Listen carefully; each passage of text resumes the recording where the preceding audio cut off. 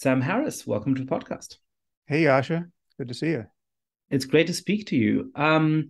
So you've worked on so many important things over the years, but I actually want to start by revisiting one of the topics that really made you prominent. You were one of the three horsemen of atheism in Four horsemen.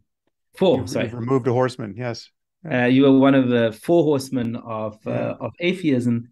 I want to do two things. One is that I want to just hear the intellectual case for atheism, and then afterwards I have some political questions for you. But just what is the intellectual case for atheism, and why should we care about that? Well, the epistemological case for it is pretty simple. It's the same as the case for not believing in Zeus or Poseidon or Isis or any of the other of the thousands of dead gods that are interred in the graveyard we call mythology, right? So it's just the atheist. And this is a kind of a famous trope of atheism. The atheist just goes one god further and consigns the God of Abraham to the same fate, right? I mean, these are clearly inventions of people, and they don't purport to be, right? The God of Abraham is explicit in the Bible and the Quran that this is the document you're now reading is the word of God. This is not of human manufacture. Um, and it's just obvious that that can't be so. I mean, it's really a claim when you're dealing explicitly with Judaism, Christianity, and Islam. It's really a claim explicitly about books because these traditions are based on claims about books, right?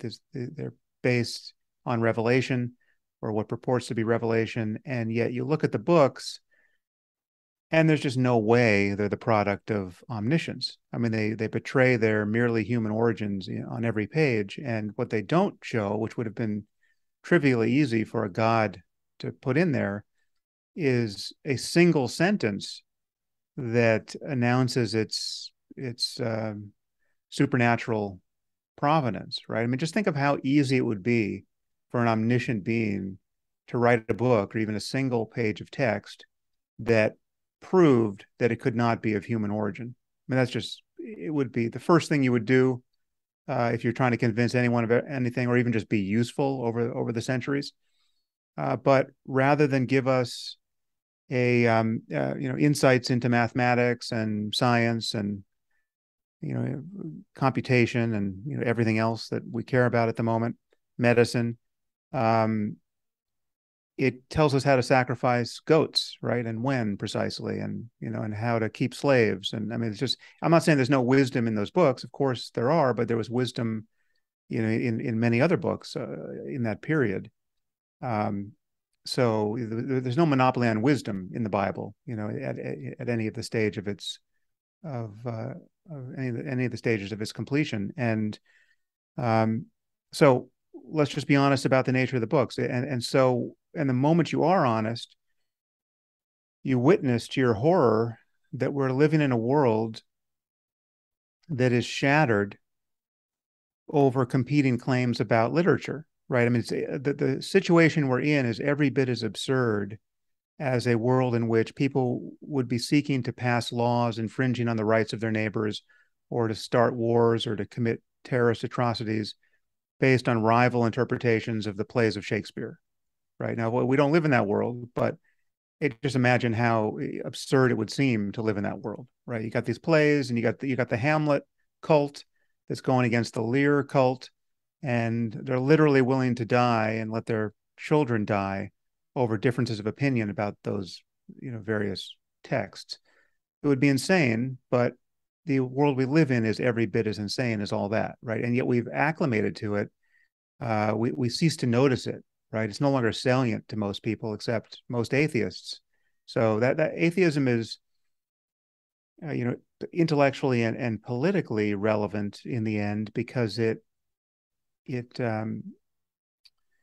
the only lens you can throw up over the present that reveals how insane and obscene, really, the wastage of human life and opportunity and attention is over these ridiculous claims about texts, right? And now it's now, I'm sure you'll get there, but what I'm not denying in all of that is that there are extraordinary experiences that are testified to in some of these books, right? And that the transformation of the human mind is possible, and that unconditional love is possible, and self-transcendence is possible, and certain people have extraordinary charisma, and all of that is real as phenomenology, and we should be interested in all that, but we should be investigating that and experiencing that and talking about it most of all in 21st century terms. So that's an excellent summary of the case for atheism. I wonder how far it goes, though, right? So that feels like a strong set of arguments to be skeptical about the Old Testament, the New Testament, the Quran, various particular religious texts. It doesn't strike me as an argument for the absence of some divine force. So does the core of your atheism just say, the main monotheistic religions are wrong, we have no reason to believe in those? Or do you think that by extension, the same argument can be made about any particular set of claims, and we should therefore not believe in any purposive higher force?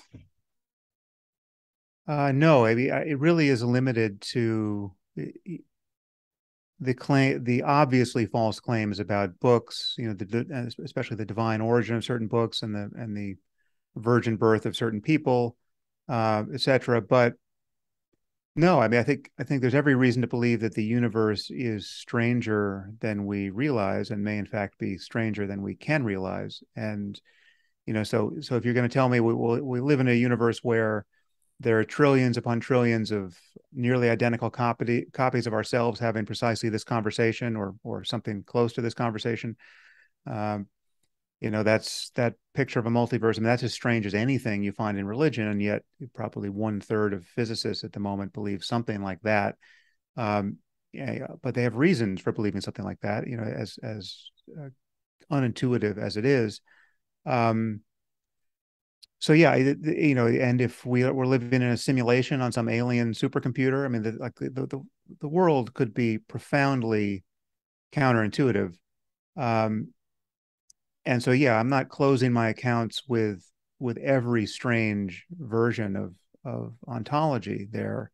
It's just every specific claim has to be taken on its own merits, right? And if you're saying, well, here's a book that is perfect in every syllable, and it could not possibly have been written by mere mortals, well, then that's a very easy claim to analyze, and there's no book that survives contact with that claim. But if you, again, you can just take each of these claims as they come. Take the claims of L. Ron Hubbard, which mark the foundation of Scientology, right? Well, we have this guy's driver's license, right? And we have his, we know a lot about L. Ron Hubbard. And so the reason why Scientology looks more like a cult and less like a religion is not merely the number of subscribers. It's that, its all too human origins are well documented, right? And Mormonism is right on the cusp of that, invidious analysis. But as you push back further into history, it becomes the scope for alleging miracles where we just don't have facts. It becomes a little bit wider, and that's what people have done. But it's just, again, I'm not even closing the door to any possibility of what we might call a miracle, right? I mean, a miracle on one level would just be some aspect of natural law or natural phenomenon that we don't understand. I mean, the universe is whatever it is, and there's no one thinks we are anywhere near fully understanding it, right? So yeah, things could be very strange, in fact, but it's not strange in that way. So, I'm trying to play devil's advocate to some extent, or perhaps God's advocate, because I grew up as a non-religious person. My parents, my grandparents were not religious. And so I find it easy to agree with you on much of that. But When we're talking about miracles, what about the possibility of a miracle that goes beyond what you're saying, right? So one understanding of miracle is simply there's clearly a lot of laws of nature that we haven't understood, and so there could be certain events that just befuddle us. And one way of expressing that is say, well, it's a kind of miracle, right? What about the possibility that there's some purposive divine force that intervenes in the affairs of the universe at certain points, and that actually does have a capability, in some meaningful sense of that term, to suspend laws of nature, right? To intervene in the ordinary course of things as a supernatural agent. Now, I have no particular reason to believe that, but it strikes me that it's also really hard to come up with a reason to disbelieve that. And so I guess I'm wondering whether you're agnostic about those kinds of claims, or whether you think we can reject them in a more universal more universal sense, not just as regards particular claims made in particular human texts, but even as regards possible such claims. Well, I would say there's no evidence for such claims, right? And if there were such a force, right, if there were some kind of divine mind that could intervene in our affairs whenever it liked, or he or she liked, well, then one thing you can know about this mind is that it's not moral in the sense that we would want to claim, right? It's certainly not compassionate if the appropriate focus of compassion is human and animal suffering, right?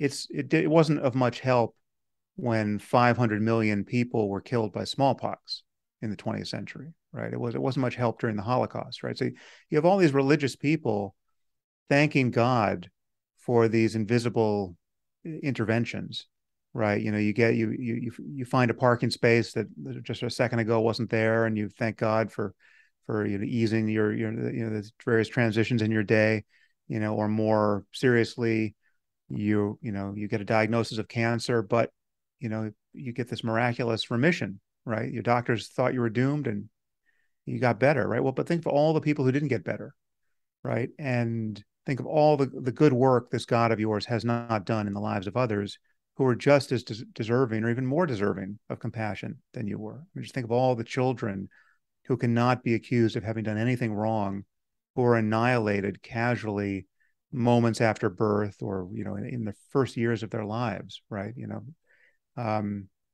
So you need only one horror story like that, and of course there are millions, to disprove this notion that an all-seeing, omnibenevolent God is watching over us, right? So then if you're going to say, okay, well, but what if there's a divine mind that is intervening far more casually and capriciously and without rhyme or reason, and yet but okay, well, what good is that to anyone? It's practically that's an autistic God with a roulette wheel. I mean, what are we alleging here, right? Like, what are we praying to in that case?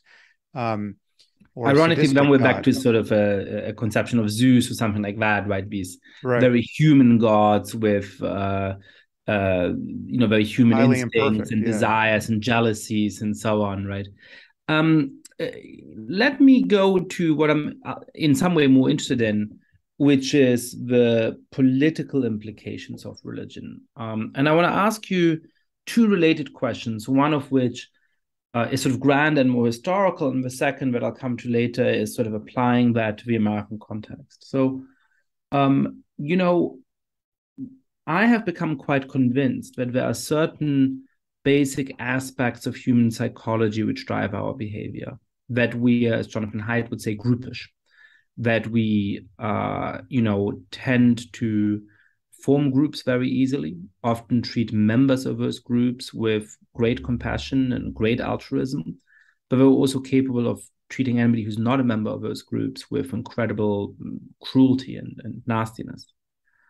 And if that's a basic mechanism of humanity, then the way in which that has become activated so often through history obviously is religion, right? There's other mechanisms as well, but this is one of a really important one, right? I'm a Christian, you're not.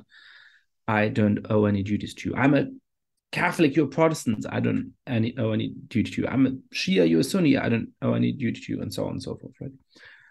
Um, but if we think that what's going on here is actually a set of human capacities that are baked into how we operate, then it's not as clear to me as it might seem at first sight that an absence of religion would lessen human conflict or would lessen human suffering. Because with our infinite ability to invent lines to distinguish my group from your group, we would simply be driven to give more importance to ethnic differences, more important to ideological political differences, more importance to all kinds of other differences we might be able to emphasize or concoct. So I guess my question is, do you think that if people for the last 2,000 years hadn't believed in these different religions, would we have had fewer conflicts, or would we just have had different conflicts?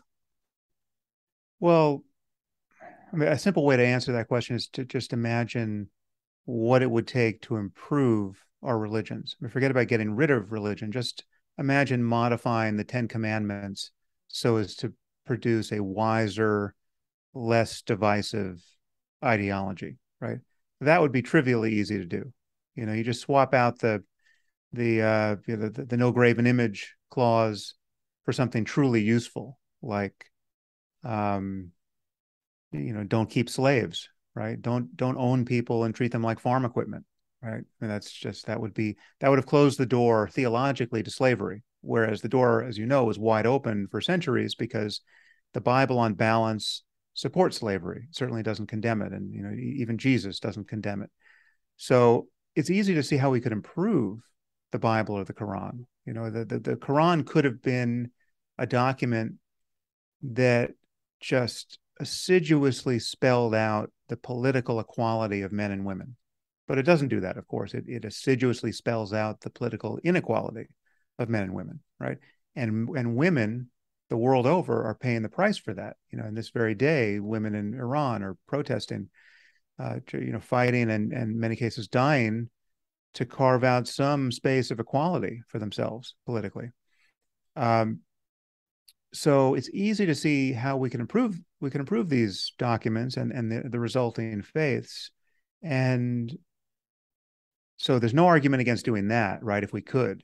And we have effectively done that just because we have, over the course of many centuries of smashing religion against secular ethics and scientific rationality, we have taught generations of people that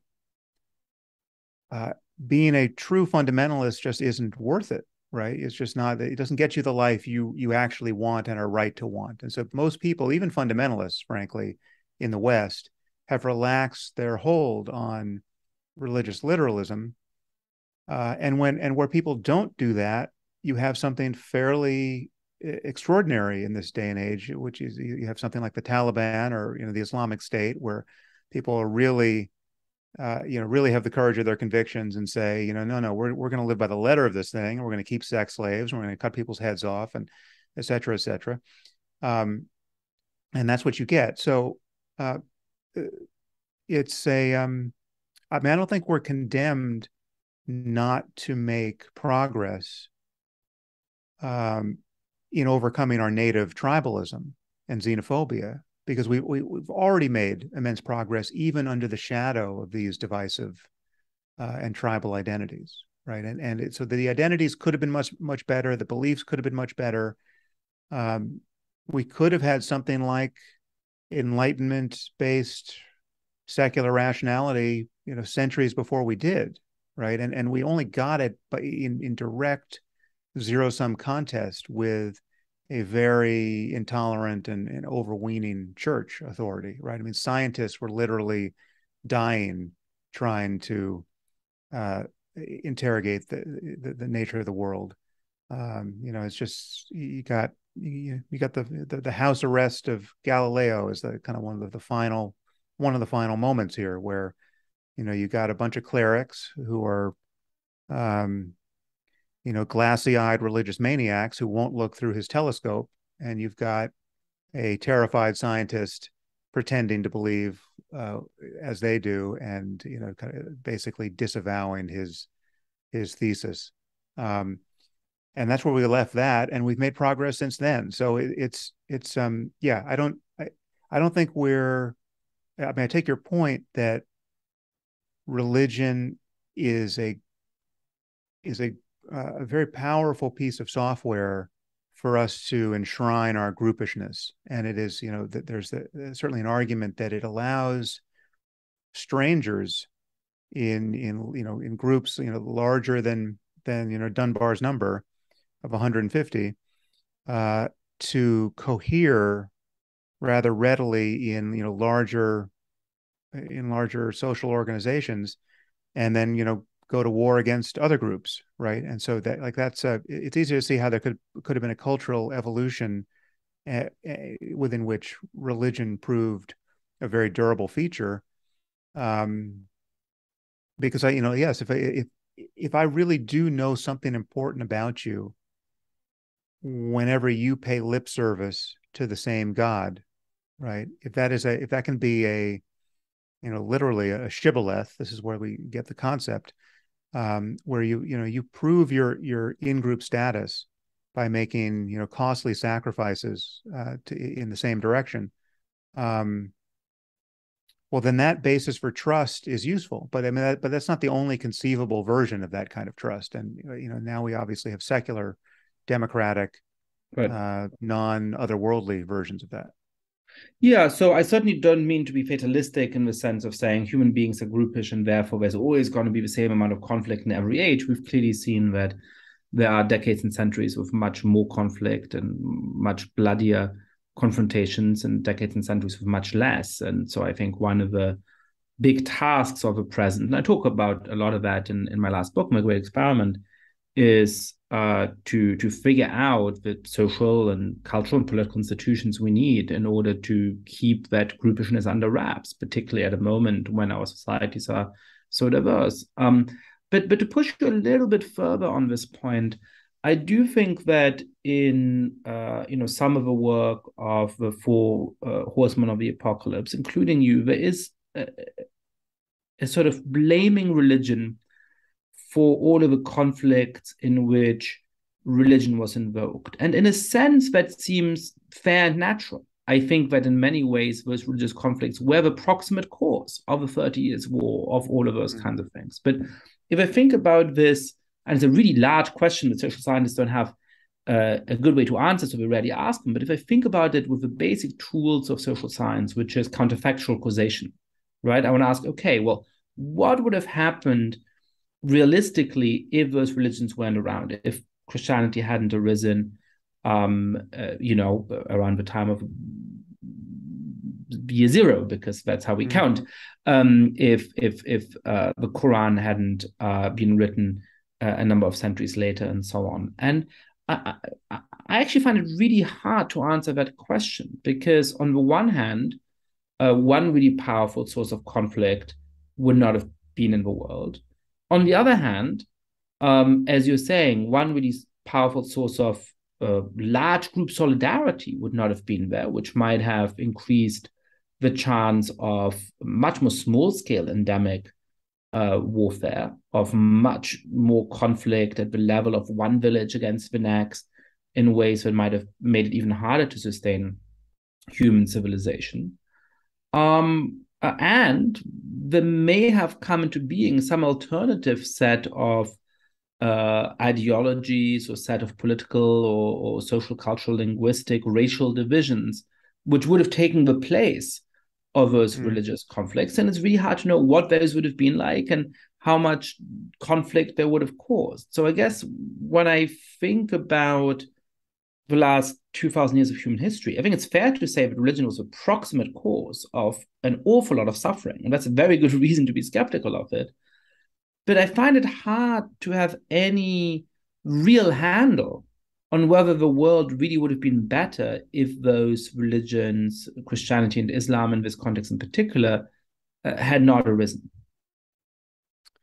Yeah, well, I think it's okay to remain agnostic about that. I mean, counterfactuals are hard, obviously, But I mean, I think one could easily argue that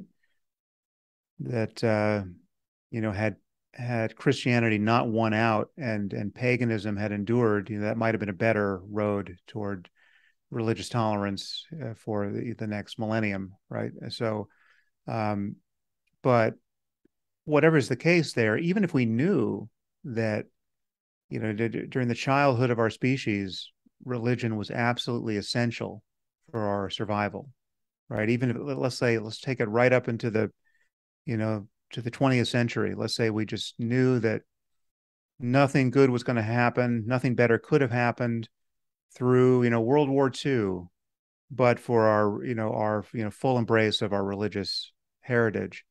The question is what to do now, right? I mean, what's the role of that religion is playing now? How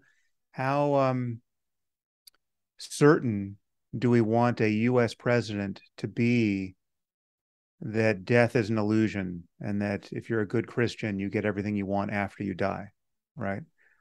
When we have a U.S. president who says he, in the darkness of his closed eyes, he consulted his creator and formed an intuition about whether to go to war, right? Is that good news?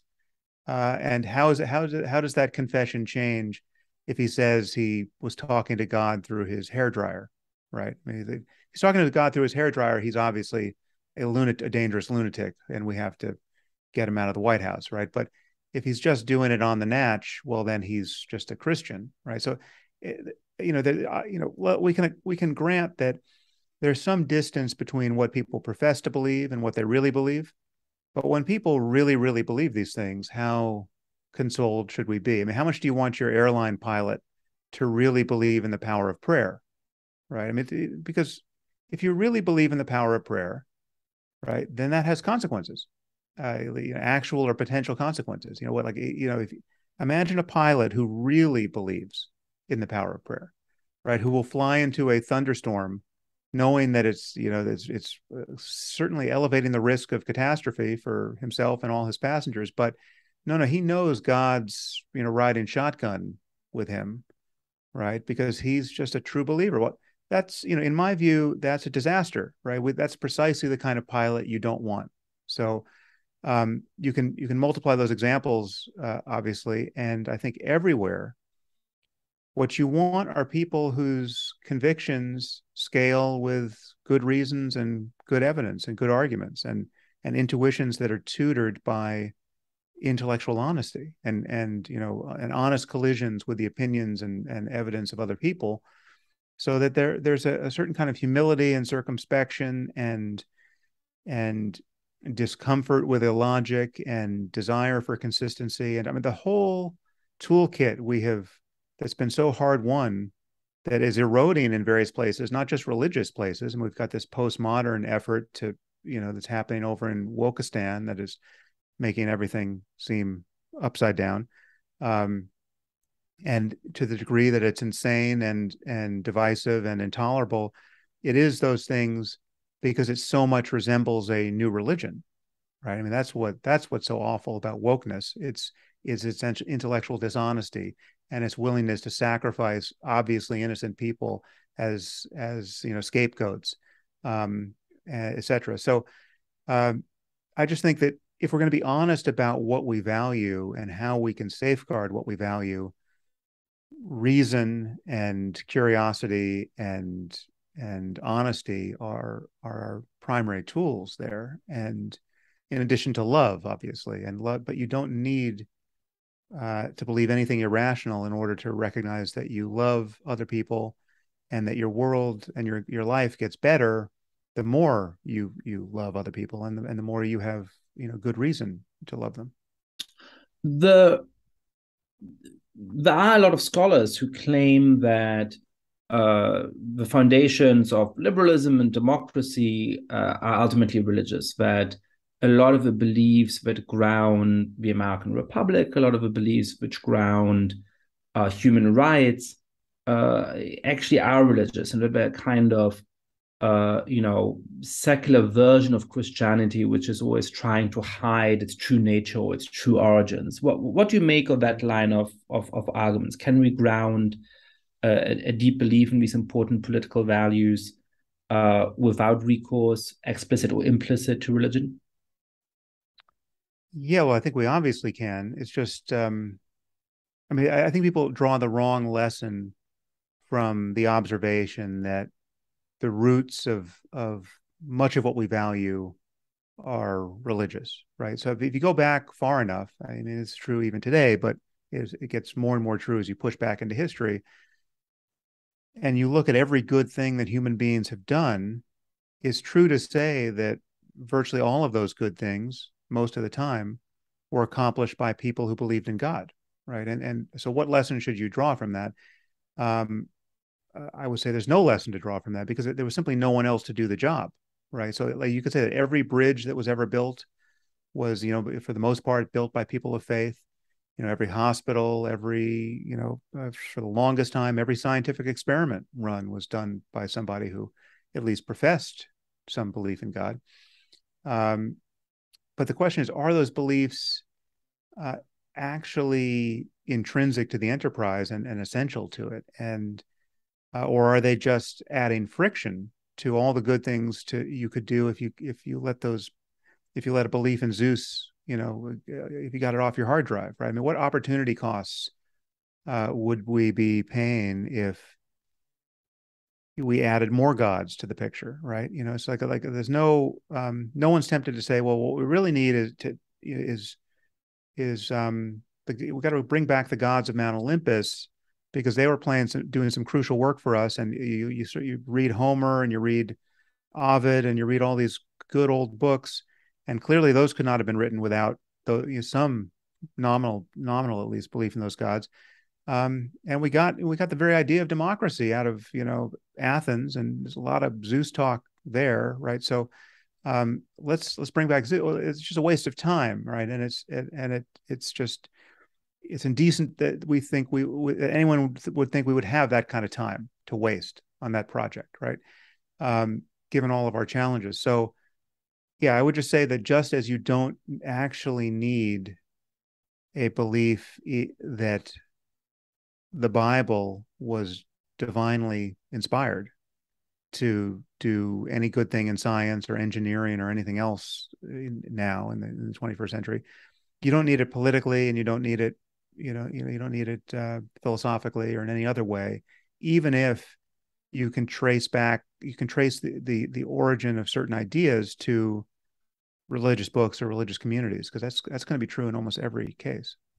Ironically, this feels like an inverse of the argument I was pushing on you a little bit, right? Which is to say that I actually find it very convincing as a response to say, well, look, of course, a lot of the great artists of the last 2000 years were Christian, because if you wanted to have the money to, do good artworks, you had to be a Christian. And, all the most talented artists were drawn to, making churches and so on, because that's where you could really let your talents shine.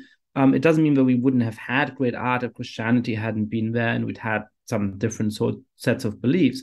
But in a way that's similar to the argument I was making about conflict, right? That if we hadn't had these particular lines of conflicts, we may have had different lines which people identified. We might have gotten different kinds of conflicts. But I want to move on to the more contemporary version of the political sort of concern I have. So a lot of the pushback against atheism had a political context, in which, with a very strong evangelical movement and George W. Bush, we had a moment in which Christianity felt very, very politically powerful in the United States. And there was very good reason to be concerned, for example, about efforts to stop teaching evolution in schools, or to teach the supposed controversy between evolution and intelligent design and so on, right?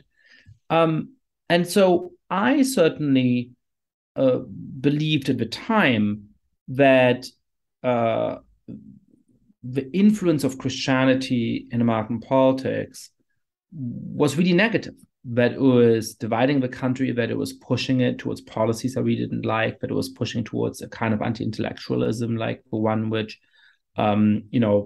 pretends that evolution and intelligent design are two equivalently well-founded theories, right?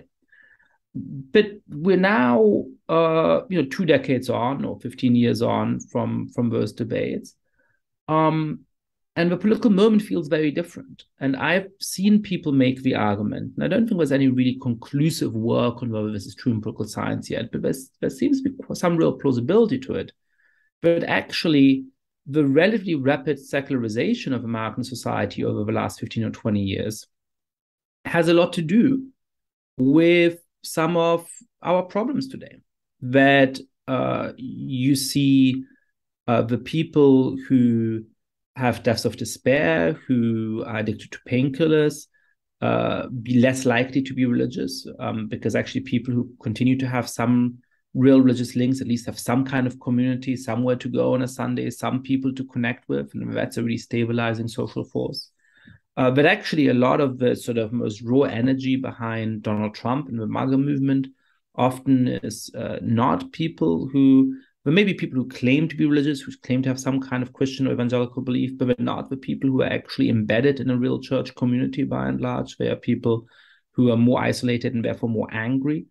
And of course, as you alluded to, there are people like John McWhorter and others who argue that even wokeness is a kind of quasi-religion, which is filling a space which may be there because of the decline of traditional religion on the left side of the political spectrum as well. So I guess applying that like much larger, much more difficult to fathom set of questions about the actual causal influence of religion over the last 2,000 years to just the time period in the United States over the last 15 or 20 years, America is secularizing. In a certain kind of way, evangelical Christianity plays less important a role in our politics today than it did 15 or 20 years ago. For I realize that there's some obvious counterexamples to that, like the recent Supreme Court ruling on abortion. Do you think that, are you still a sanguine that a further retreat of religion would actually help to make our politics more harmonious and sane and so on? Or has it turned out that these beliefs, irrational as they might be, have actually helped to provide an important social kit and an important stabilization to our politics, and that its absence is precisely what's driven the sort of deep cultural division of a country today? Well, we clearly have a lot of problems. I mean, I would not deny that, and some of those problems could be compounded, certainly in specific people, or even in any given generation, by the loss of things to which people were attached. Right. So if people are attached to a belief in Santa Claus, when you tell them there is no Santa Claus, they suffer. Right. I mean, this is true of kids. You know, the kids don't tend to like to hear that Santa Claus is a lie their parents told them, right? So something is lost, but then the question is there really a Santa Claus shaped hole in someone's life, you know, that's indelible, that needs to be filled with a Santa Claus shaped object at some point in the future? Or can we grow up, right? Can we make progress that gives us greater capacities and greater understanding and a greater basis for love and compassion and self-transcendence and solidarity and community and everything else we want and a right to want, right? So community is a very good thing, and people who don't have it, right, or people who have lost it are suffering. You know, certainly most of them are in various ways, and that's understandable, and that is a problem that requires a remedy. Right. But so yes, it could be that we're in this kind of, valley between two high spots where we've kind of descended a relatively mediocre peak on this landscape in search of a higher one, but we've had to go downhill a bit in order to then climb higher on some other part of the landscape. I mean, so it's not that progress is just monotonically pleasant, where things just get better and better and better and better with every increment of change. I don't imagine that. And so yes, we could be paying some kind of price for secularizing rapidly, and that's true. And certainly any individual, again, could feel like he or she has paid a price for losing their faith in God. And faith in God really does do a lot of work for people who really have it. I mean, especially around the phenomenon of death and bereavement, right? I mean, when you're contemplating your own death or the death of someone you love, and you sincerely believe that death is an illusion, and that you not only do you not lose anything of importance when you die or when someone close to you dies, that person gets everything they want and they get it for eternity, right? And you will be reunited with your child or your mother or whoever it is in a few short years, and you'll be on the right hand of Jesus, and there is no problem, right? This universe is just set up to reward and console you in the end, right?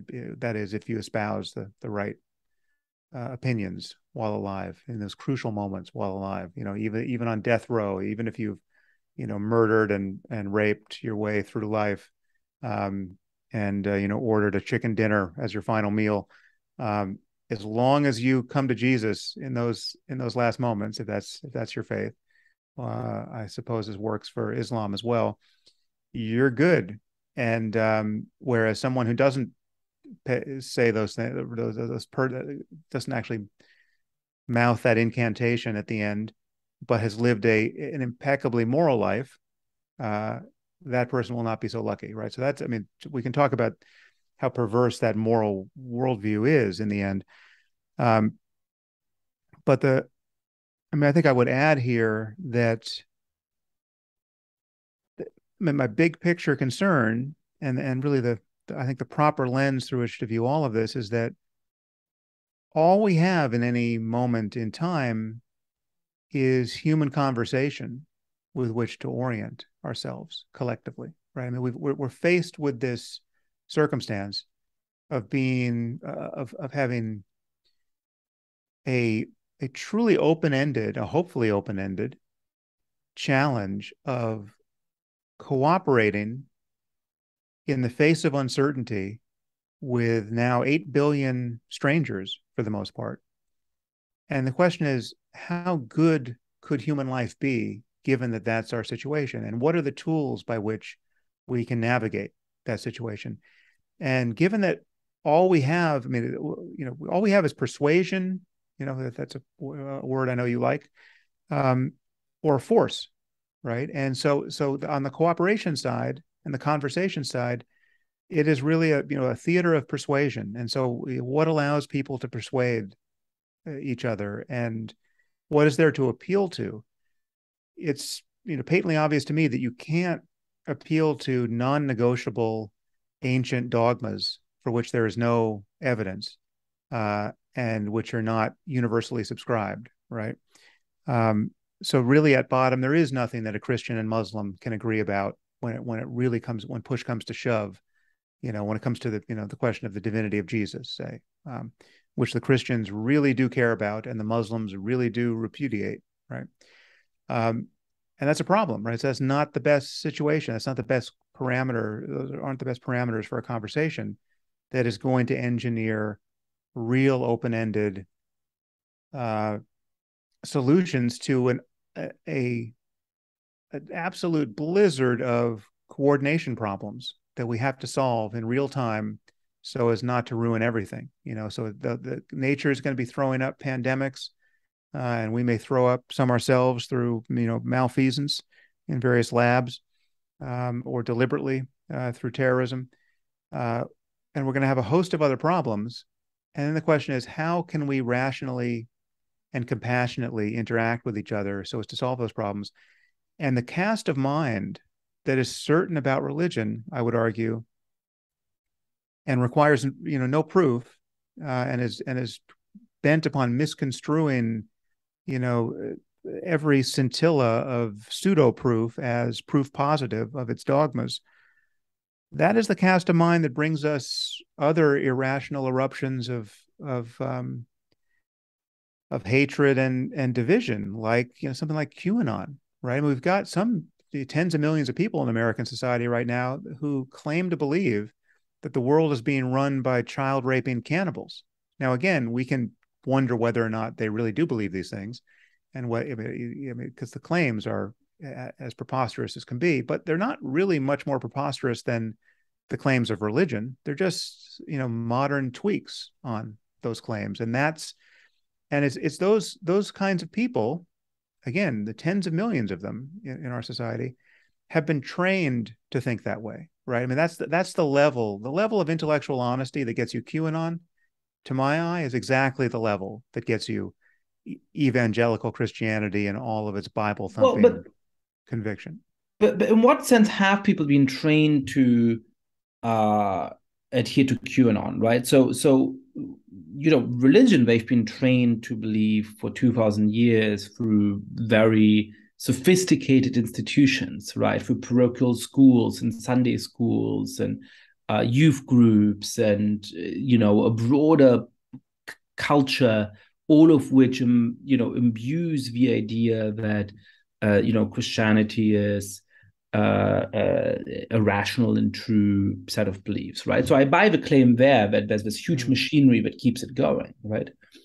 But what seems to have happened, and obviously some people believe both in Christianity and QAnon, but what seems to have happened is that actually, as the belief of these organized religions with somewhat stable theologies has declined, you and I hoped that people would embrace science and rationality and evidence-based reasoning and the basic values of the Enlightenment and all of those things that you and I equally care about, right?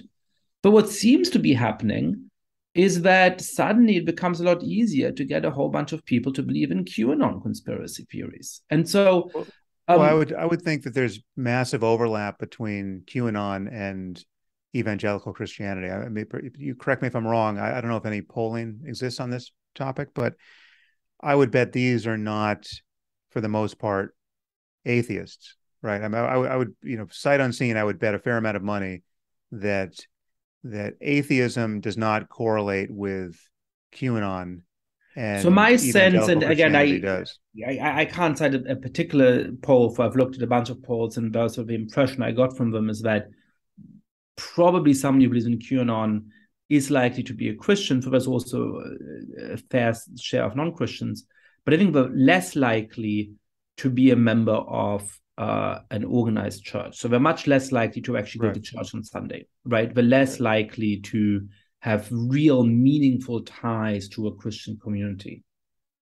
Yeah. Well, so I mean, QAnon is not. It's more complicated, perhaps, than I've suggested in by making that comparison, because it's a social and political phenomenon, and it's obviously not otherworldly and eschatological like a religion like Christianity. So it's a Venn diagram, and these are kind of overlapping sets of concerns, but it's not the same set.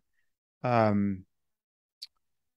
would just say that it's hard to be reasonable and rational, right? And it doesn't come naturally to us. And as you mentioned, Jonathan Haidt, right? I mean, one of the things he emphasizes in his work is just how irrational we tend to be, even when we profess to be rational, right? So much of our reasoning on his account is a lawyerly post hoc act of self-persuasion that our gut intuitions are justified, but we got there based on our intuitions. Let's say the moral intuition that certain things are disgusting or worth condemning, and then we don't really reason like moral philosophers. We reason like lawyers and publicists. Now I don't. Jonathan and I don't totally agree about that, but and more important, I mean, the place where I think we diverge more is, I think, any one of us or any large, or individuals by the millions can make a fair amount of progress. I mean, this is what education is, right? I mean, what does it mean to actually be educated, and what does it mean to live an examined life beyond 4 years of college? Does moral education and intellectual growth stop at your senior year in college, or does it push into graduate school and stop there, or does it or do we if we're lucky, do we each get like a a 60-year or 70-year postdoc in becoming a mensch, right? And I think we do. And there are ways to do that. And intellectual honesty and a few other crucial pieces of software um, are hard won. And it takes a lot of um, it takes culture. It takes a wise culture to intrude into your life and into your rampant wishful thinking. And it takes a certain tolerance for the discomfort of of those collisions to actually make progress and to grow. But surely there's a difference between two different questions, right? One of which is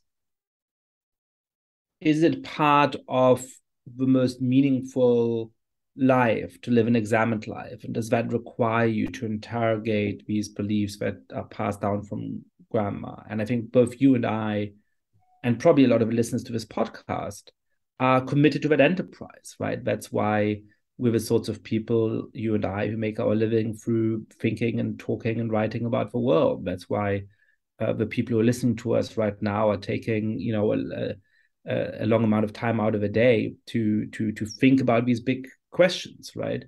But not everybody has that preference, right? Some people, that's just not what they see as the meaning of a life, and that's just not what they care about. But that's one kind of question, right? Another question is, well, if everybody lived an examined life like that, or if everybody tried to, or simply if those ideas were no longer effectively passed down from grandma to grandchild, would the world become a better place? And to go back a couple of beats, what you were saying is, hey, look, perhaps it's true that when you look at this political moment in the United States and many other countries around the world, there seems to be a kind of argument that there's some pain from the loss of religion, that secularization seems to be leading perhaps to a greater availability of people who can believe in QAnon, who can believe in the great positive impact of people like Donald Trump, who can sort of substitute older religious beliefs with a faith in some kind of woke ideology, right?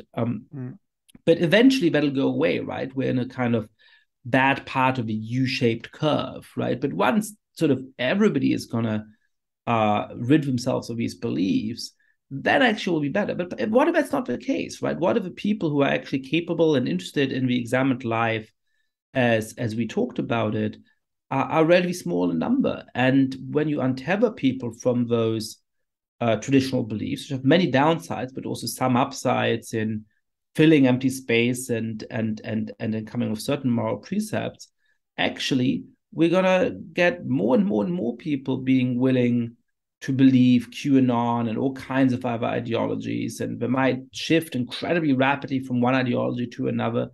We might end up believing some ideologies that are much more hateful than traditional religions, and so it doesn't turn out that we're at the bottom of a U-shaped curve. It might turn out that we're in the middle of a line that just points down. So I guess, why should we have this faith that these phenomena we're seeing at the moment are this temporary phenomenon that's going to get better, rather than that they are a harbinger of what will happen in a pretty atomized society like the United States, when, as seems likely given recent trends, religion comes to play an even smaller role here than it does at the moment?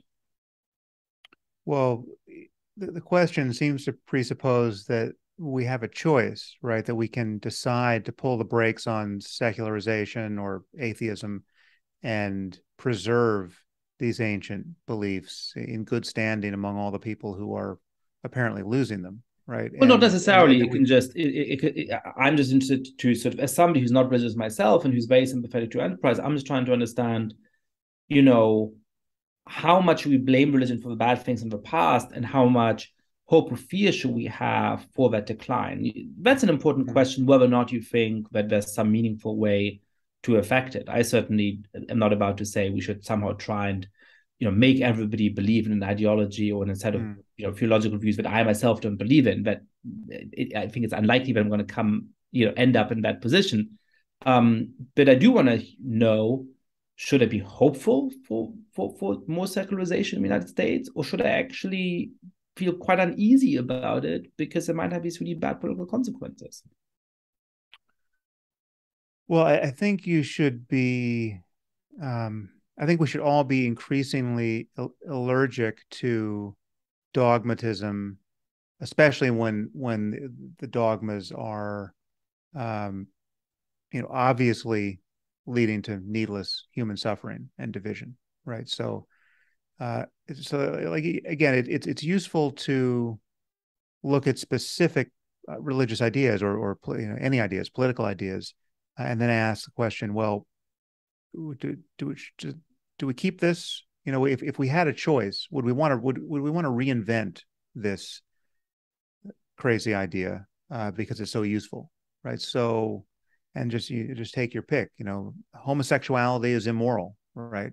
Like that comes to us courtesy of religion. Maybe it has older roots still, but it's certainly been enshrined in various religions. How useful is it? How good is our world?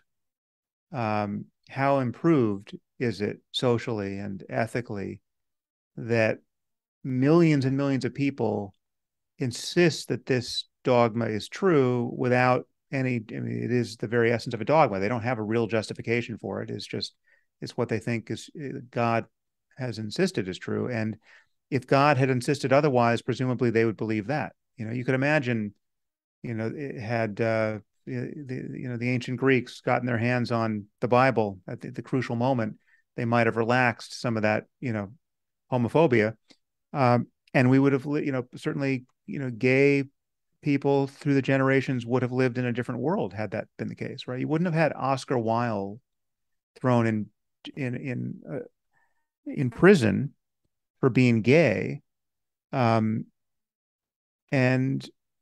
that would be a net good. I don't see anything. I don't see, if we could do this piecemeal and just strip out specific dogmas. I think we could do that wisely, and we're right to want to do that now, and we've been doing that obviously politically over time.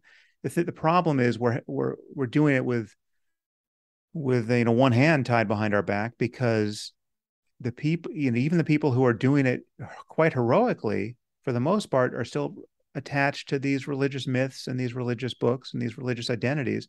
I mean, even our mutual friend Andrew Sullivan, right, who's done as much as anyone, and perhaps more than anyone in American society to get us into the end zone where we now have gay marriage being the law of the land, right? I mean, he almost did that single-handedly, to my eye. But he's a believing Catholic, and he and I have debated these issues, and he can't,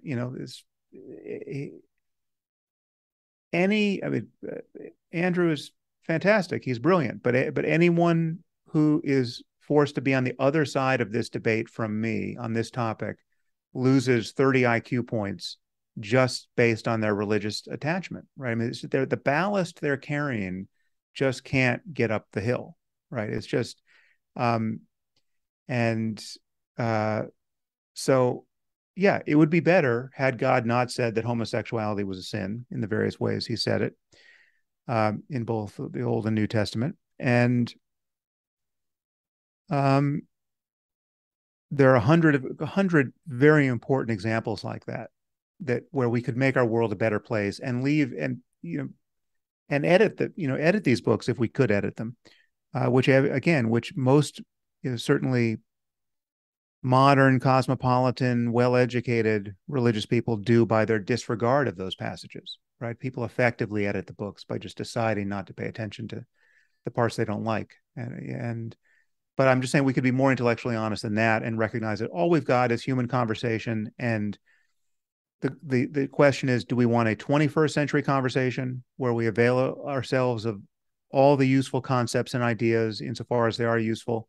And we can take what we like from Shakespeare and what we like from Pericles and what we like from St. Paul and what we like from Jesus and what we like from the Quran, and and consider it a bequest from prior generations of merely human, but still, fairly incandescent wisdom, um, which we can improve upon, hopefully, as we, push into the unknown future.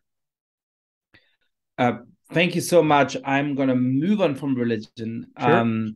and try and understand how you think about this cultural moment. I'm struck thinking about the about 15 years that I've now spent in the United States, how much the basic intellectual layer of the land has transformed. And it seems to me that the two fundamental changes have been the transformation of the American right, from the Republican Party of George W. Bush, which, as we've been invoking, was not to be celebrated in every respect, which had many flaws within it, but to the Republican Party of somebody like Donald Trump, which I do think is just a fundamentally bigger threat to American democracy and to decency. Um, and then on the other hand, the sort of strange transformation of the left, in which this sort of single-minded focus on identity and the marginalization of ethnic, religious, racial, sexual, gender groups has taken center place in a way that wasn't the case 15 years ago, and has sometimes, not always, but sometimes gone hand in hand with a real embrace and tolerance for pretty liberal ideas. Um, sort of, how worried are you about each of these forces, the confluence of these forces, and is this an intellectual moment that's going to pass, or is this setting up the battle lines for the politics of the next 25, 50 years? Well, I'm not really in the game of making predictions across any time horizon of that sort. I mean, I think the one prediction I feel like I could make is that if Trump or anyone sufficiently Trumpist runs in 2024 for the presidency, the woke problem doesn't go away anytime soon. I think really, if we had a normal Republican candidate for 2024, I feel that the wokeness, the moral derangement of the left has reached some kind of tipping point, and the vapors will dissipate, on their own. But the the craziness of Trumpistan is so provocative and so seemingly justifying of the craziness in Wokistan that they mutually create one another at this point. So if Trump runs in 2024 and if he wins, or somebody who is just appealing to the Trumpist cult with the same politics wins, I think I have no then I have no intuitions as to how long this thing lasts. But I really do And feel this that if we does, could get, I agree with you that this does seem to go both ways, right? So certainly, I think yeah, one of the reasons why uh, quote unquote woke ideas became so hegemonic, not just in the American left, but in some mainstream institutions, in the second half of the 2010s, was that when Trump was in office, it both seemed to justify the most extreme claims, and it made it very toxic to argue against any left wing position because you would be seen as running interference for Trump. And conversely, I think one of the reasons why it's so hard to beat Donald Trump, why somebody who's not, in fact, very popular in the breadth of the American population can nevertheless come close to winning re-election in 2020 and might come close or might, in fact, succeed in winning in 2024, is that so many Americans look at what's happened on the left and looks at what the kind of abuses that happen in some mainstream institutions and say, well, I don't trust these guys. I may as well hold my nose and vote for Trump. So there does seem to be a kind of yin and yang effect here. yeah, yeah, no, I agree, and it worries me, and it's really I mean, I don't know what the variables are that will determine whether Trump runs and whether he wins at this point. I mean, I think if I the truth is, and this is something that I would love your opinion on. I don't know who the Democrats will or should run against him, right? I mean, it just seems obvious to me that it can't be Biden and it can't be Harris. So the president and the vice president in my mind are unelectable. Um, so who runs? I don't know. But if the Democratic Party can't recognize that, and just has to run Biden or has to run Harris, I think we've got a real problem. And if they run somebody else and that person doubles down on identity politics, I think we have a real problem. So yeah, I do. If we could get normal, politically normal, they're totally uninspiring, left and right. I think many things improve for us. Whatever other challenges await us. I mean, we could be on the cusp of World War III, and still, I think things get better if we could just find a way of turning those two knobs on the left and the right. Why is that so hard? When I look at opinion polls on particular issues, most Americans are pretty reasonable, even on really contested questions like abortion. Most Americans broadly favor a set of laws which most European countries have on the books. Germany, France, Italy, Spain, Sweden, Denmark, in various forms have on the books, but which no American political party at this point actually institutionally stands for. And I just picked that because that's one of the most controversial and one of the most seemingly polarized issues. And actually, it turns out that there is a majority in the United States that favors those laws, which broadly say that you should have free access to abortion in the first trimester and some significant restrictions after that, though obviously with exceptions in cases of serious threat to the life of a mother and so on. Why is it that on issue after issue after issue, what average Americans believe is actually pretty reasonable, and yet political parties don't seem to cater for that? They don't seem to be able to set themselves up in such a way as to win a crushing majority and then perhaps force the other political party to follow suit and moderate as well. Well, again, this is a topic I think you know much more about than I do, but I would have I would guess that it has something to do with our two-party system and our primary system and our just the actual mechanics by which we elect people. I would also say that it probably has something to do with the religiosity of America. The fact that the left has, for as long as we've been alive, for as long as there's been a country, has been in opposition to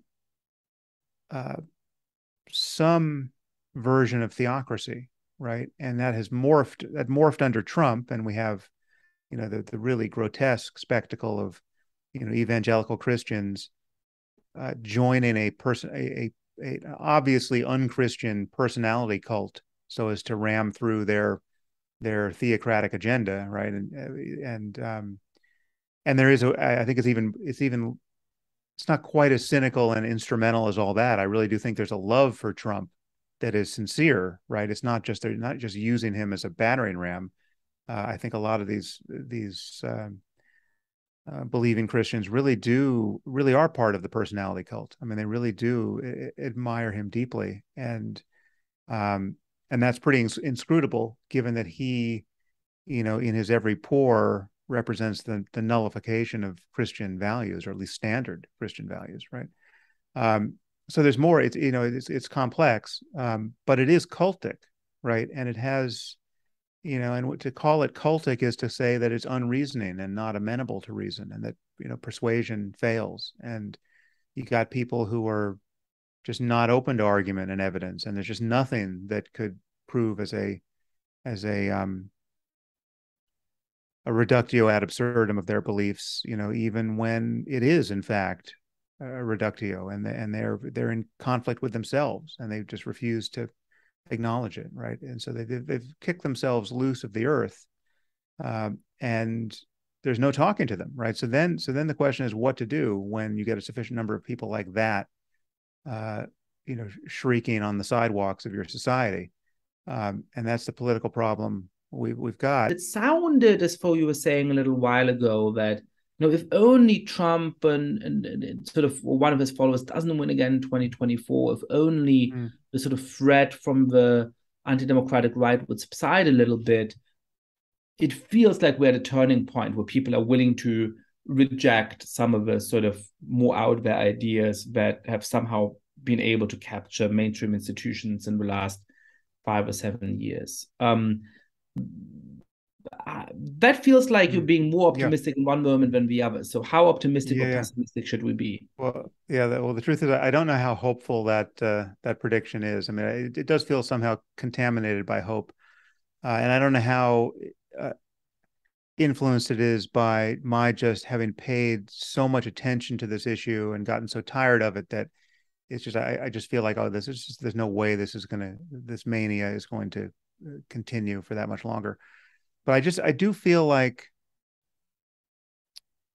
more and more people behind closed doors have broken the spell, right? I mean, it's just like it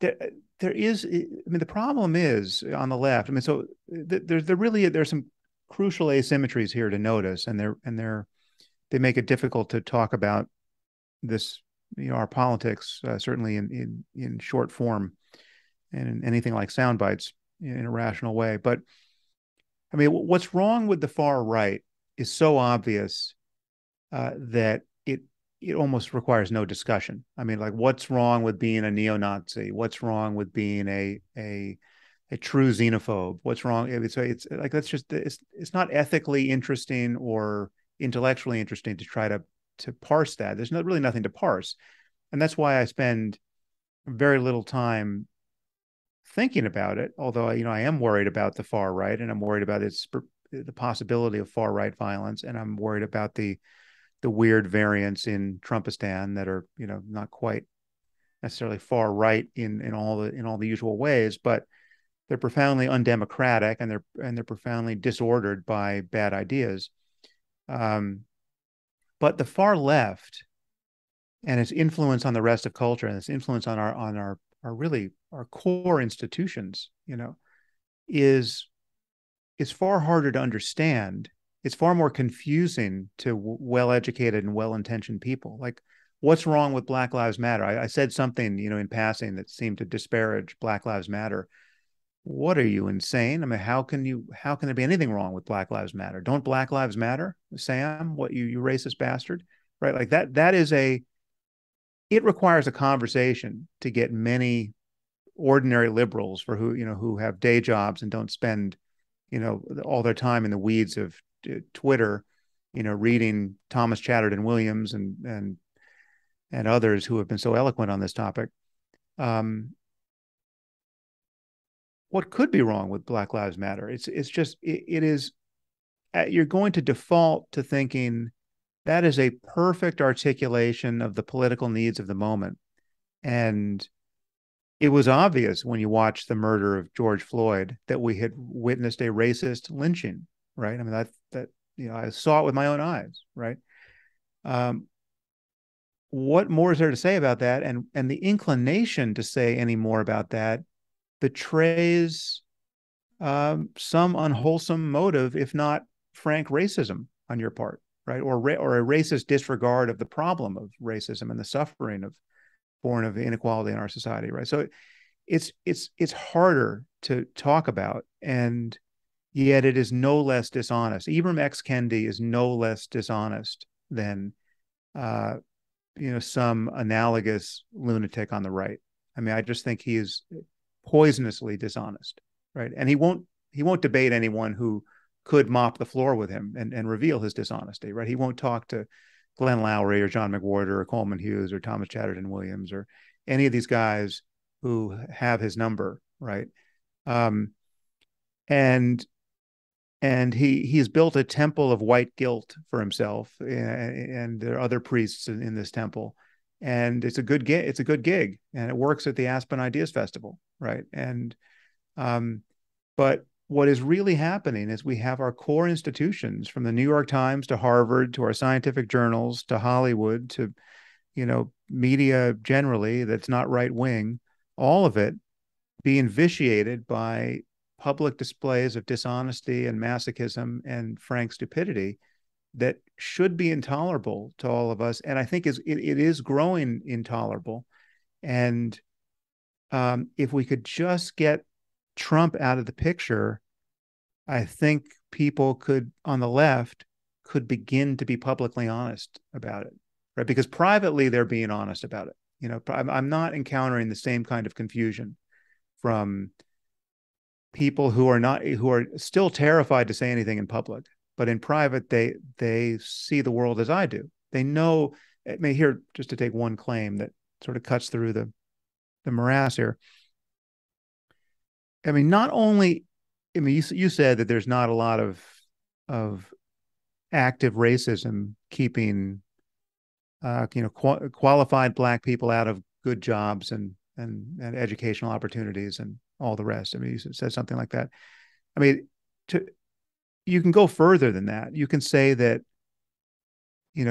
at the same level of qualification, it is a positive advantage to be Black at this point in almost any part of society that, it would be truly desirable to a qualified candidate, whether it's you're looking for an educational opportunity, or you want to work in media, or you want to work in tech, or in, a Fortune 500 company.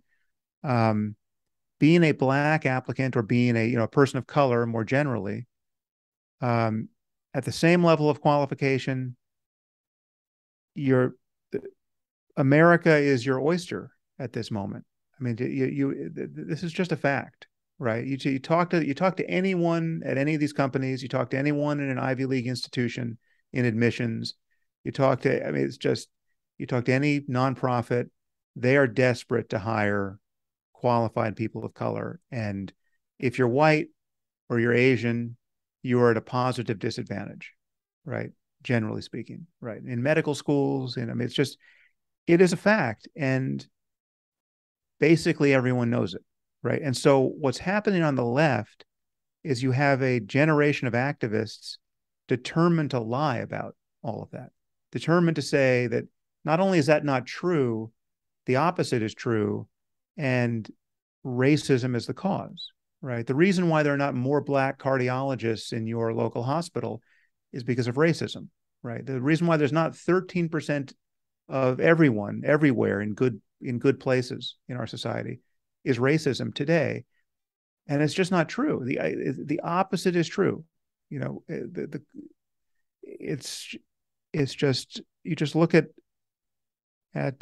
admissions criteria for colleges are this problem in microcosm. It's like it is just a fact that Harvard has to have a racist policy against Asians now in order to meet its affirmative action goals, right?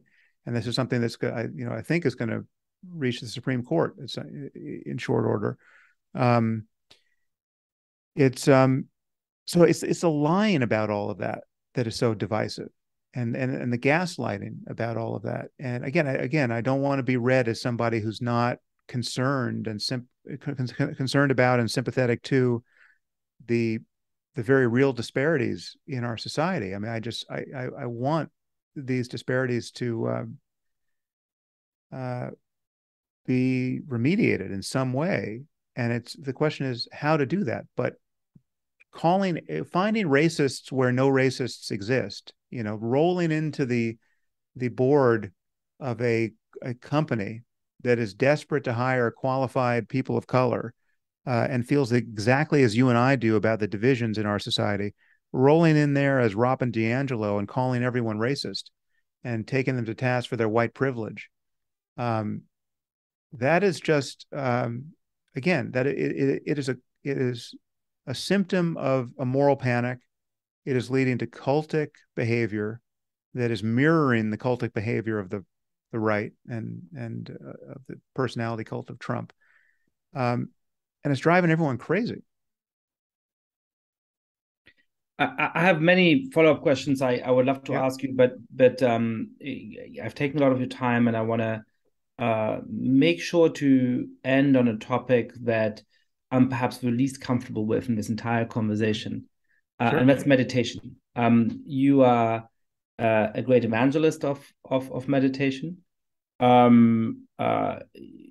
You talk powerfully about its effects. Um, for some of the same reasons that make me skeptical of religion, I'm also skeptical of meditation, which is to say, I didn't grow up with it. I'm not the sort of person to whom holiness speaks. I don't like the atmosphere of church where you're supposed to sit still and be quiet and have a Mm. facial expression which indicates that you're in the spirit, in the presence of some kind of important thing. So it's not my vibe. Right. And all of those things make me reluctant about giving meditation a try. I've never properly tried to meditate. Why am I wrong about this? Why Mm. should I go and download your app or download some other kind of app or go to some kind of meeting or retreat and actually try to engage in this practice? Mm. Yeah, well, so there, generally speaking, there are two routes into taking meditation seriously, or becoming sufficiently interested in it that you'd pay attention to it and look into it and begin practicing it. One is just curiosity. I mean, it's just wanting to know more about what it's like to be you, wanting to know what more about your mind, um, wanting to discover what there may be to discover if you could only pay closer attention to your experience, right? And meditation is the method by which you would pay more attention to your experience. Um, but I think the more common path, and it's not antithetical to that. I mean, you can have both motives, but the more common motive is just to have become sensitized to your psychological suffering and to find certain types of suffering, less and less tolerable, and to become interested in the mechanics of all that. Like, why is it that you can't be your best self in every moment? Why is it that you got what you wanted? You worked so hard to get this thing, and now you have it, and the half-life of your gratification is about 15 minutes, and now you're unhappy again, right? Or you're wanting something else, or you're otherwise conflicted, right? You're just not, each of us goes through our day knowing what it's like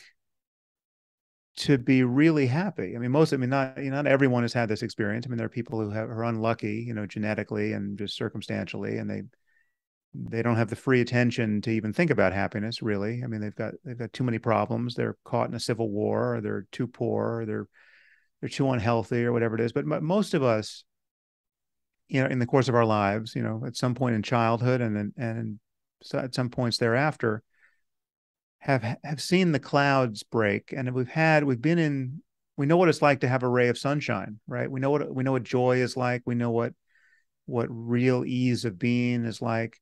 And the question is, why is that not instantaneously available to us? And is there some way of being? Is there some way of being with the present moment? Whatever is arising in it, that allows you to feel more and more of that, right? I mean, do you actually need good reasons to be happy, or is it possible to be happy before anything happens, before anything changes, just in the very midst of even a struggle, right? And meditation isn't the only tool by which to address this, problems of this sort, right? I mean, it's like conceptual reframing of experience is also very powerful. I mean, you can learn to think about your experience differently. Um, you can tell yourself a different story about what various experiences mean, and those stories have different stories have a lot of power. But at a layer beneath that, it's possible to notice that you're spending virtually every waking moment lost in thought. You're having a conversation with yourself that sounds like white noise, and it just feels like yourself. You wake up from, very likely a dream, which you dimly remember in the morning, and then you're kind of chased out of bed by your thoughts, and you think throughout the day, and the structure of this thinking is somewhat paradoxical. I mean, you're literally, in many cases, you're literally talking to someone who isn't there. I mean, you're telling yourself things you already know. You're replaying conversations that happened or almost happened or may yet happen, and you're only kind of dimly aware of your present moment experience through this cacophony of discursive thought, and you're tending not to notice any of that, and all of that feels like me as the subject and center of my experience. And viewed from that side, meditation is actually not a tool or a practice or anything you're adding to your life. Once you discover how to do it, meditation is nothing more than ceasing to do something you're doing helplessly now, and it's ceasing to be distracted by thought. It's ceasing to be identified with each passing thought, and it's the ability to notice thought itself as an appearance in consciousness. So you've got sights and sounds and sensations and emotions, and you have thoughts, and they're all appearing spontaneously in this kind of wide open space of conscious awareness. And when you can step back and just notice thoughts as thoughts, and notice what the mind is like prior to their arising and in the very midst of their arising, but not when it's trimmed down to being identified with each next one, the mind becomes a very different place. It's much more expansive, and you begin to notice that there's a freedom even in the midst of struggle, right? There's a freedom even in the midst of stress that can become more and more palpable, and you can sort of solve your basic problem of, how can I be in the world in a way that is truly fulfilling without actually changing the world. So I'm not saying that there aren't projects worth pursuing. I mean, we spent this whole conversation talking about immense social projects that we both desperately want to pursue. And there's no question that life can get better in all kinds of material and social ways, but there's a psychological layer to this, which is productive of so much else that ails us, right? That is really solved by recognizing that virtually all of our suffering is the product of thought and identification with thought. I mean, certainly any suffering beyond immediate, sensory pain in the present moment, any suffering born of past and future, your regrets about the past and your fears about the future, the mechanism by which that is, doled out to you in the present is thinking without knowing that you're thinking, right? And meditation is nothing other than being able to wake up from that dream, and then you have another degree of freedom. Then you can decide, okay, well, is it worth being angry about this thing that I was just helplessly angry about a moment ago? Sam Harris, thank you so much for this mammoth conversation and podcast. Yeah. Thank you, Yascha. Yeah. Good luck with what you're doing. I admire the platform you've built, and I'm a subscriber to your newsletter. And so keep going. I love your podcast. It's great to see. So, thank you. That's a great honor coming from you. Till next time.